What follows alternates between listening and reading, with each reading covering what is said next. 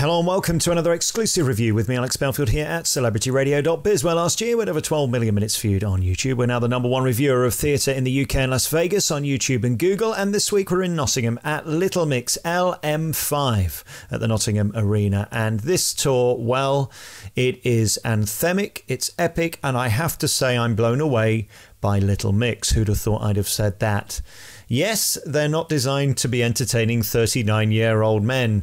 Yes, they might wear clothes that a 39-year-old man thinks inappropriate for 14-year-old girls, but let me tell you, these girls sing live, they put on an incredible show, they're fabulous dancers, and they do 2 hours of old-school entertainment. What I mean by that is they sing, dance, and entertain.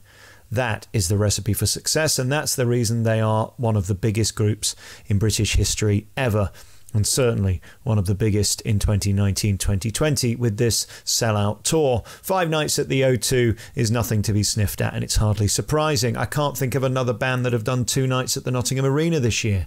Their pulling power is extraordinary, and it's born out of great hits, dedication to their fans, and their message. The whole message of this show is basically be yourself, be happy, and be true to who you are. And what an inspiring, optimistic message for 2019 and 2020.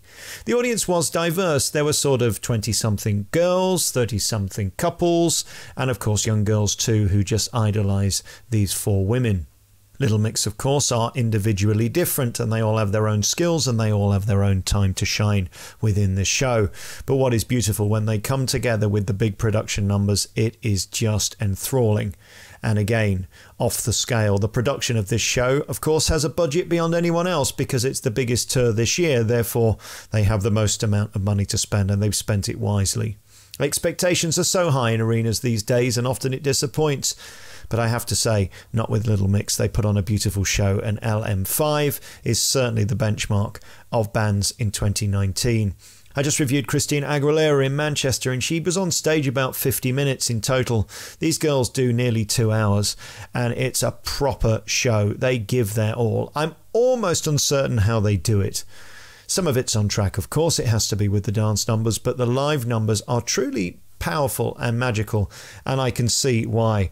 They are a global phenomena, and we wish them all the best. They deserve their stage. They're one of the few people we see this year who actually give 100% and deserve their mega stardom. Congratulations to Little Mix. LM5 is a masterclass of entertainment and a celebration of 4 hugely gorgeous, talented and stunningly gifted women. Congratulations to Little Mix, and we look forward to seeing them again. You've been listening to another review by me, Alex Belfield, here at celebrityradio.biz, where last year we had over 12 million minutes viewed on YouTube.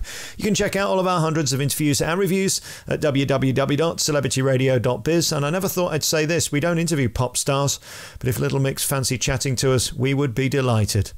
Congratulations. Ta-da.